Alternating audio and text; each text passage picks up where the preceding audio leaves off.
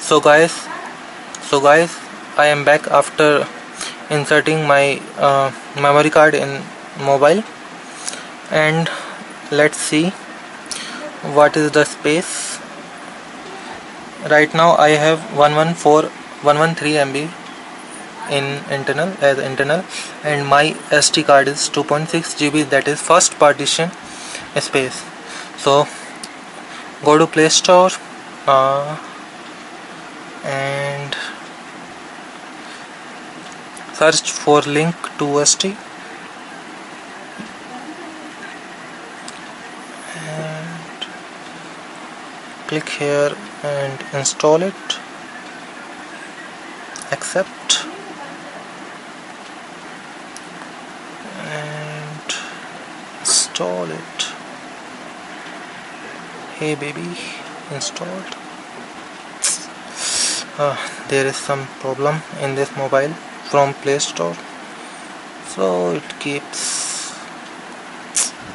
If you ever got this problem, so go to manage apps and all and search for downloads manager and clear data. Go to Play Store and it will start download.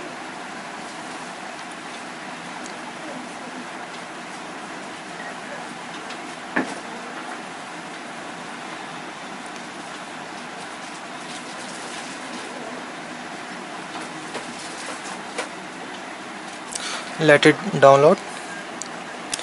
Till then you have to go to system setting and in security it is installing, successfully installed, and go to security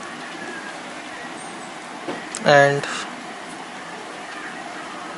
unknown, keep check this unknown sources so that I can install the application from SD card.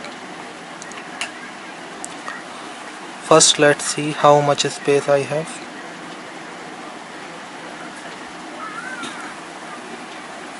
Go to download.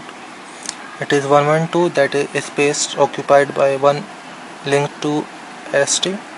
You cannot move that application. So now go to file manager and I will search for application WeChat, and I will keep check that and package installer and click install. It will take some time.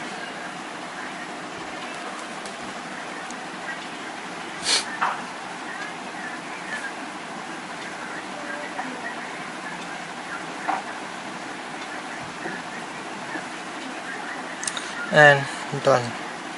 Now let's see how much space I have. See, 24 MB is occupied by this WeChat. You can normally send it to SD card, but it will keep some data in the internal memories. So to solve that, I will launch the link2sd, and in first load it will ask the super user request. So keep ticket, remember, and allow it. And our partition, it is asking our second partition, so which was FAT32. I will click on that and press OK. And now since the mount script is created, if you have any problem in mount script creation, you can change the second partition's system type, that is FAT32 to ext or ext2, because it generates the script according to that second partition. So I need to reboot my device. Till then, if you have any problem, you can go to my very active page. There are so many pages. And and this is my very active page. You can go and like this page, and I also have a site called andrones.com. I need to update that, but you can help me to update those. If you are a active blogger, you can ask me to be a admin. So my device is rebooted. Now I will launch it and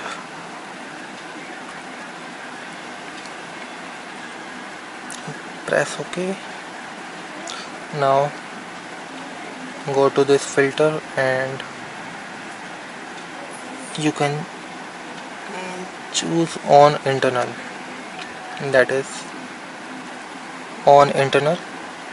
Now it will list all the files, all the applications that are in internal memory. Now go to options, multi-select and select all. It will select all, and in actions create link. Always create link and keep tick these all the links and press OK. Only the WeChat is movable, means linkable right now, so it will link that. And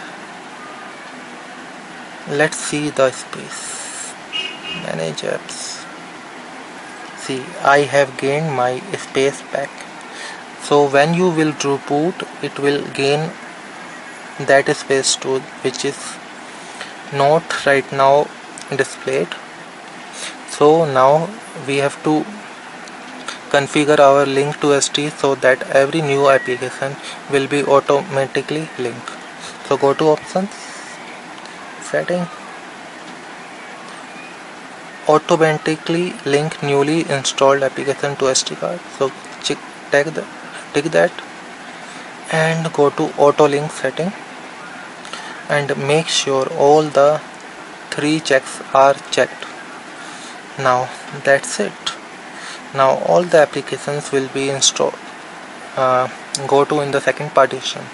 So let me tell you one benefit of this link2sd, that since all the data is in the second partition, and when you will connect your mobile with the computer, the second partition will not be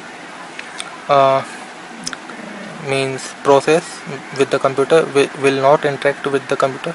So you can run all the applications while connecting with the computer, because let's say if you have an application installed in the first partition and that partition is interacting with the computer, so Android will automatically close that application so that you can interact with the computer, because it unmounts that partition. So after unmounting you cannot access that